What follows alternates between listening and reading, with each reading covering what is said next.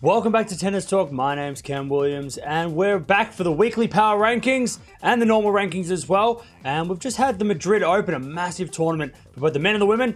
And there's a lot of changes, not only to the power rankings, but also the normal rankings. Let's go start with the players who won last week, because we only had 2 tournaments and some big winners. So starting with the Madrid Open for the women, and Ons Jabeur. She wins her biggest title of her career, winning against Pegula in 3 sets, 7-5, love 6, 6-2, to lift the biggest trophy of her career. And Carlos Alcaraz finishes the week with the trophy in Madrid. Massive week for him again, beating Zverev in the final, 6-3, 6-1, and he is on an absolute roll at the moment. Let's start with the WTA rankings for this week, and we've had a lot of changes as you'd expect, but no change up the top. Iga Swiatek, even though she didn't play in Madrid, she's still at number 1. Badosa, she went down to number 3, allowing Krejcikova to go up to number 2 again, even though Krejcikova didn't play in Madrid. Zachary comes in at number 4, 1 spot higher than last week. Kontaveit also goes up 1 spot, as does Pliskova. But Ons Jabeur, she goes to number 7 in the world after winning in Madrid, 3 spots higher than last week, and like I said, earning a lot of points from that victory. And Sabalenka, last year's Madrid Open champion, she goes down 4 spots to number 8, so she's dropped down the rankings fair bit, failing to defend her title. Collins also goes down 1 spot to number 9, and Muguruza rounds out the top 10, 1 spot lower than last week. Having a look at the race to the finals, and no change up the top. Swiatek's still number 1,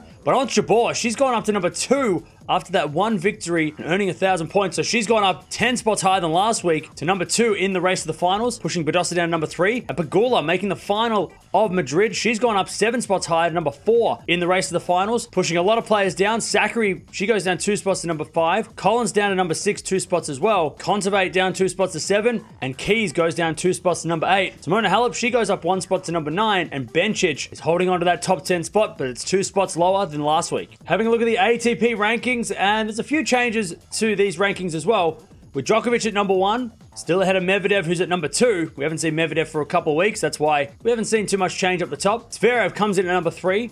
Rafa stays at 4. Tsitsipas at 5. But Alcaraz, he's gone up to number 6 after winning in Madrid, 3 spots higher than last week, and of course a career high for him. Rublev also gone up a spot to number 7, 1 spot higher than last week. Berrettini, after not playing in Madrid and losing a lot of points from the final he made last year, he's gone down 2 spots to number 8. FAA, he's gone 1 spot to number 9. And Casper Ruud, he's gone down 3 spots to round out the top 10 for this week.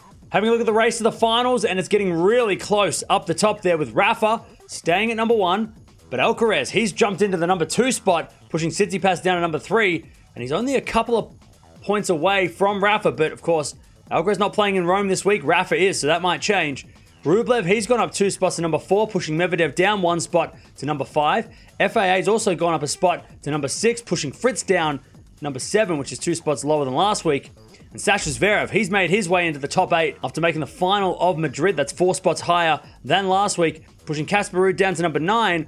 And Hubie Hurkacz, he goes up 1 spot to number 10, rounding up the top 10 for the race of the finals. All right, now it's time to check out the power rankings, and there are some massive changes to the power rankings, as you'd expect after a big tournament like Madrid. Starting at number 20, and we have a new entrant with Pegula heading into the top of the power rankings for the first time ever. She's being rewarded after having a really good week in Madrid, making the final and beating some really good players along the way. Coming in number 19, Naomi Osaka. She's gone down 5 spots lower than last week. And I know a few weeks ago, people were questioning why she was so high in the power ranks. Well, having a bad loss against a lower ranked player in Tormo. So she's gone down 5 spots lower than last week. Coming in at number 18, we have another new debutant to the power rankings, Anisimova. She beat a couple of really good players along the way in Madrid. She gets into that top of the power rankings at number 18. Coming in at number 17, Taylor Fritz. Now, he's gone up 2 spots higher than last week, so it's not because he played very well. He actually didn't play in Madrid at all, but a lot of the players that are above him had poor weeks, so they've dropped down, and he's benefited from them. Coming in at number 16 is Kecmanovic. He's gone down 5 spots lower than last week, so after a rocketing couple of weeks, he's just gone down the power rankings the last few weeks. He did lose to Rafa Nadal, so it's not like he had a bad loss, but still, a lot of players did a lot better than him, and that's why he got pushed down for the most part. Coming in at number 15 is Maria Sakkari. Now, she goes down 6 spots lower than last week after failing to make it past the second round. So losing to Kasatkina in that second round really cost her. She's gone down to number 15 in the power ranks.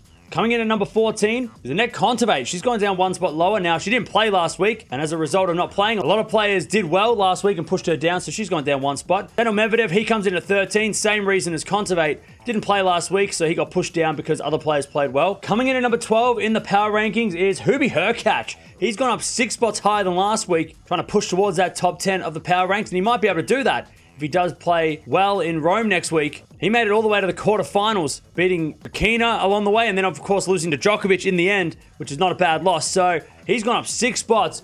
Really, really good week for him. Coming in at number 11 is Paula Badosa. Now, she's gone down 3 spots lower than last week, and only a few weeks ago, she was number 4 in the power ranks, so she's really dropping down quickly in those power ranks. Of course, lost to Simona Halep in the second round. And that's not a bad loss because Halep, you'll find out soon, is in the power rankings as well. But because she only made the second round, she didn't really add to any points. And so she dropped down. Other players did better than her, and she was pushed out of the top 10. Speaking of Simona Halep, coming in at number 10 is Simona Halep. She's gone up 10 spots higher than last week. Of course, beating Badosa, Goff along the way, making the quarterfinals of Madrid really benefited her. So she's gone up 10 spots higher than last week. And of course, beating someone in the power rankings is always going to give you a massive boost. Coming in at number 9 is Alexander Zverev. He's gone up 6 spots higher than last week's power rankings. Of course, making the final of Madrid, beating players like Auger-Aliassime and Tsitsipas along the way. And the Tsitsipas win was a big win for him because, of course, Tsitsipas has been in the power rankings for a while now, and beating someone in the power rankings will give you a massive boost. Coming in number 8 is Belinda Bencic. She's gone down 1 spot lower than last week. She lost in the third round to the eventual champion Jabeur, so that's not a bad loss, but because she didn't do as well as other players, she got pushed down. Coming in number 7 is Jannik Sinner.